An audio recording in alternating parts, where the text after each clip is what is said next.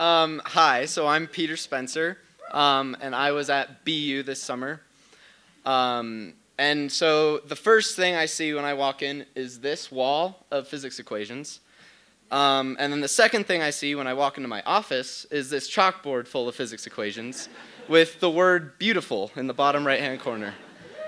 And that's pretty much how I can describe it, beautiful. And then this was somebody I worked with, and that was just a lot of acronyms for one presentation, and I still don't know what any of them mean. Yeah.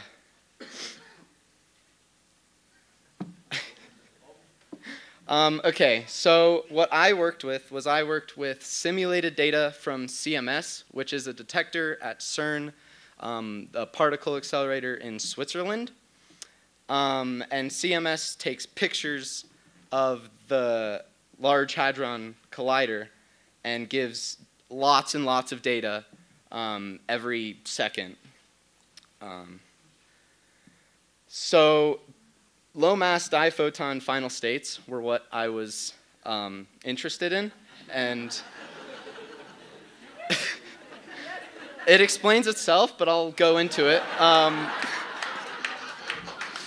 So diphoton is 2 photons, final states is after the collision, and then low mass is low mass. And they're important because there is potential that the diphoton final states have decayed from a new unknown particle that we call axions.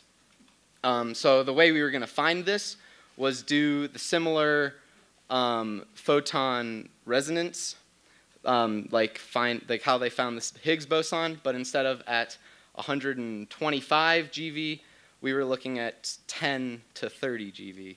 So 10 times smaller than the 10 times less energy than the Higgs boson. So invariant mass is the mass of the system, and it doesn't change no matter what perspective you're looking at, whether you're someone watching it through a telescope or whether you're a particle moving at the speed of light. And we were looking at 10 GeV, like I said, or up to 30 GeV diphoton final states.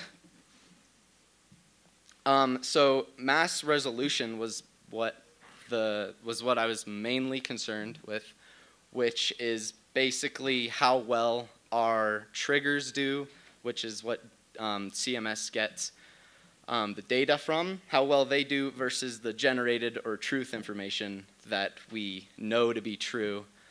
So realistically, what we would want is that our generated and data to be the same, but that's not the case since it's real life and everything always has a little bit of error here and there.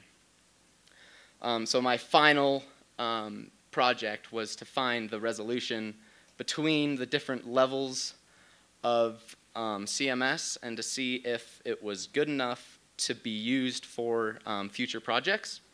And so these were like my final 2 graphs that I looked at, and there's a pretty strong peak at 0 for both of them, which was promising and can lead to future work with what we currently have. So we don't have to like change anything to account for the mistakes in the triggers and different CMS data. So my host family is actually Kitty Holbrook's godparents. So that was pretty cool. I hung out with them for a little bit. And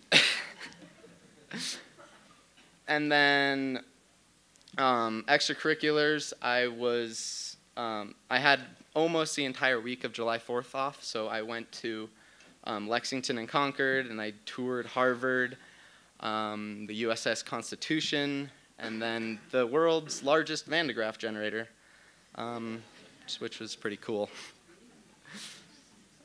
Advice to future Pinterns is don't be afraid to speak up if you don't understand what your mentors are telling you. Because it's definitely, yeah, You won't understand it at first, but after a week and a half, maybe at the end of your internship, you'll understand. So yeah, thank you to everybody, especially Sarah.